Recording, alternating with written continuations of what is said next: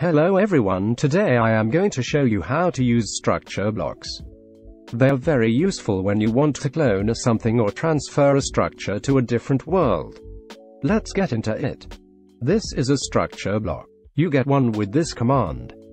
You can change the mode with this button.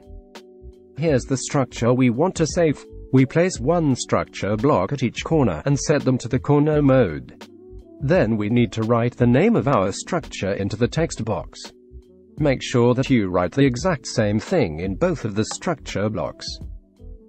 The next step is to save the structure. We use a save structure block with the structure name in it. First click on Detect, and then click Save. Now we have our structure saved, so the next step is to load it when we want to.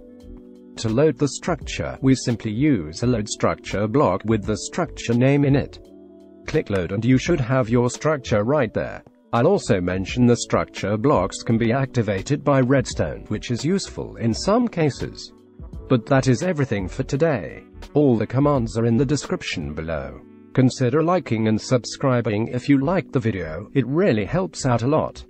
See you later.